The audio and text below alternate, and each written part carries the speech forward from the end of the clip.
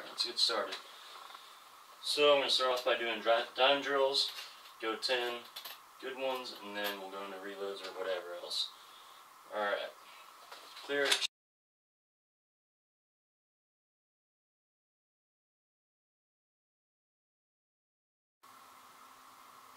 9, 10, final one, then we get to do fun stuff.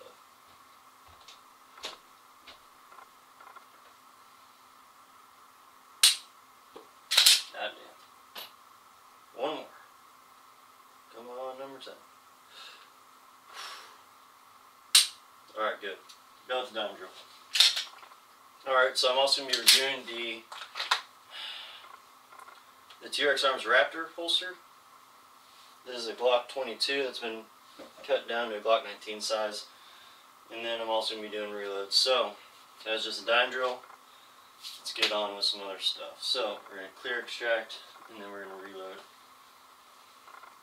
Alright, clear, extract, orientate, reload, and holster.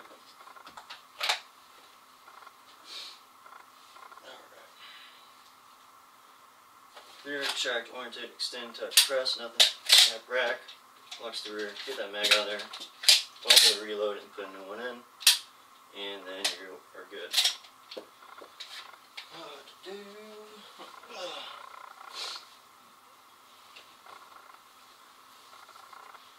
Alright, so little things about this Raptor holster is other holsters like this Green Force Tactical one, they do not have a concealment claw on them or anything like that.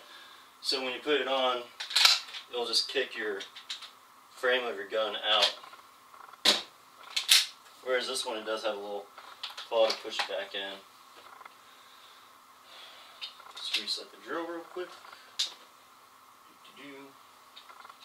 Other than that, it has fully adjustable retention on it, and then it also can come in multiple colors, and it ships pretty quickly.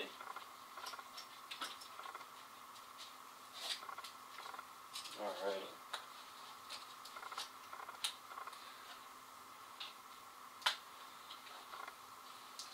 Alright. So one more time, we're going to clear, extract, orientate, dip click, and then load the gun.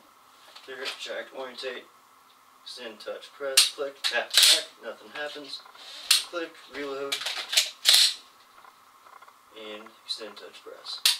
Alright. Reset the sear real quick. Oh, and this holster just comes with a clip, and then it also comes with a tuckable clip also. No leather loops, you can get those separately. You can also get it to where there's a sidecar, which is another mag carrier for it. Clear, extract, orientate, extend, touch, press, click. Lock to the rear, get the mag out, and press. Alright, reset the drill.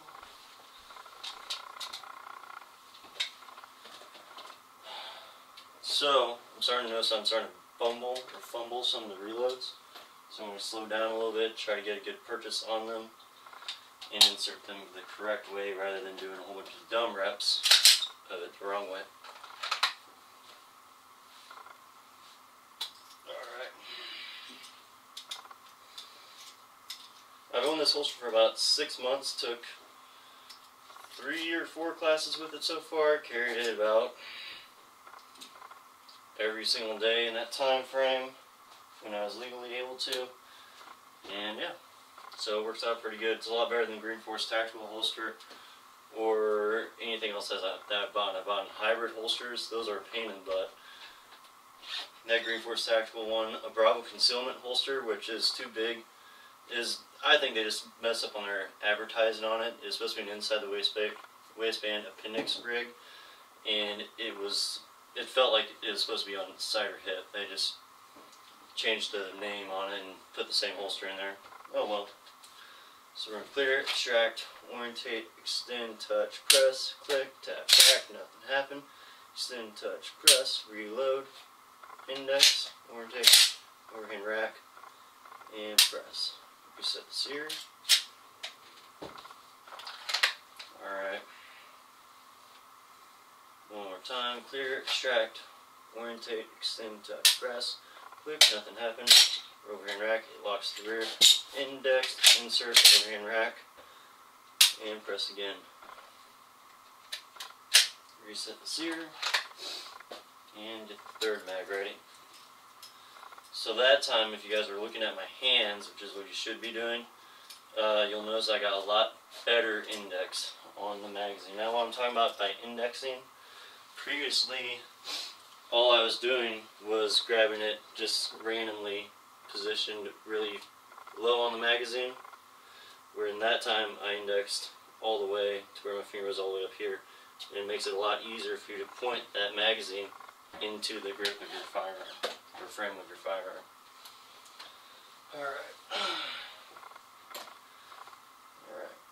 Clear, extract, orientate, extend, touch, press, tap, back, drop the magazine, get full reach, index, overhand rack, and press again.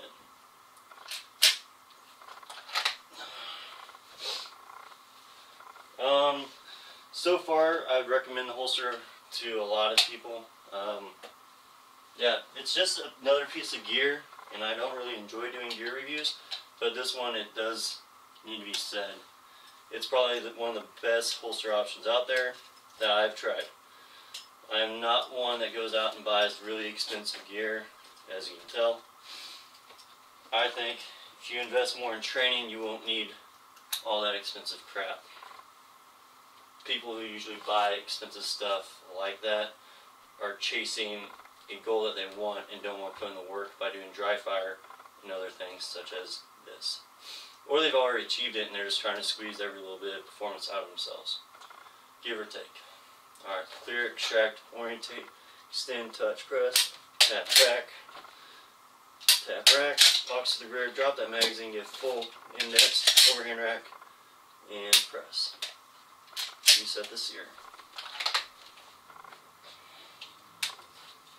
Another thing, I know that if you are doing drills with the snap caps, or if you're setting up failures, malfunctions with your guns, you don't want to put the round in the chamber and then send your entire slide home, because that extractor claw will ram that case and then go over that lip. Now when it does that, you can break that extractor claw off. Now what I'm doing by resetting the sear, I'm pulling it back just enough, just like a press check, to reset the sear and then send it home again. Alright? One more time. Clear, extract, orientate, extend, touch, press, tap back, locks the rear, get your new one, overhand rack, and press. Alrighty.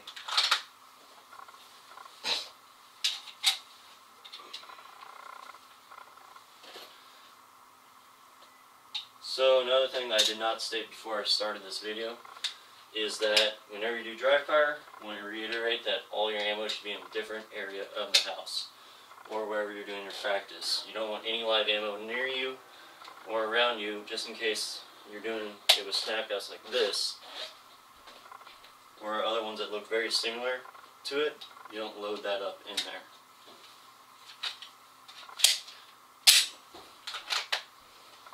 Alright.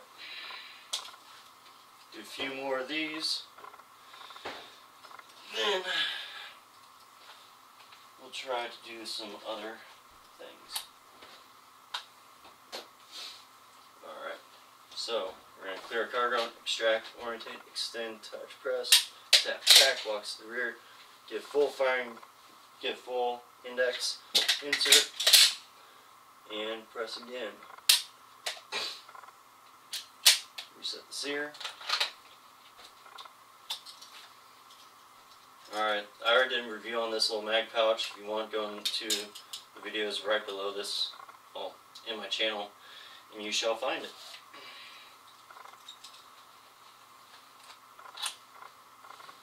Alright.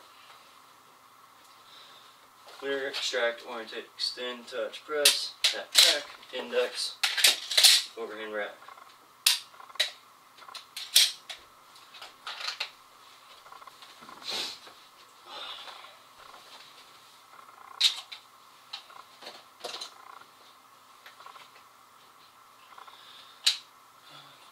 Oh, other than that, I got a new backdrop. Whoop-de-doo. Took all of looking around and finding a bed sheet.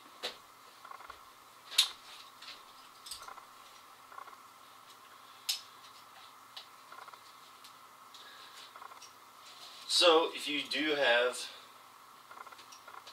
like how I was saying, expensive firearms, like AZEV, Glock, and stuff like that, nothing against you.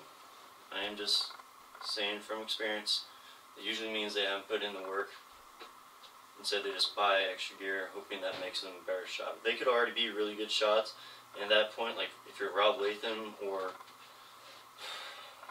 really good shooters, like competitive shooters, then all means go buy it. If you are brand new to the gun industry or the firearms market, and you're just now getting into it, your first gun should not be that $1,700 gun.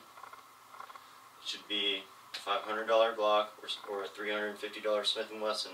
Shoot the crap out of that, and then move up to a different firearm.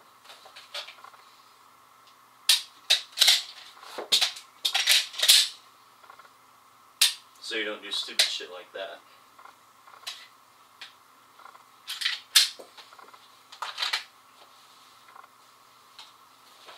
And that's why Dryfire is so important, because all these manipulations of the firearm, doing reloads and stuff, that is where you make your money. Now on that one, doing a little more self-diagnosis, I am starting to bring my gun up here and down into here. My head's going down a little bit more. I'm starting to watch the reloads. Now the jury's still out on whether you should be up here looking at your threat, or make sure you get that reload done quick and clean and then look for your threats. I'm thinking, well, my thoughts on that really don't matter, but if I'm doing the reload, I will be moving. Can't really move too far in this space. I guess I can start. I would move laterally and pretty much run my ass off in order not to get shot. So therefore, it'd be really hard for me to sit here and look at that guy or that person or that threat while reloading and moving at the same time. That'd take a lot of practice. Okay guys, camera cut out and it's at 15 minutes, so I'm going to do the moving and reloading next time. Thank you for watching, have a great time, and make sure to like and subscribe. Have a great day.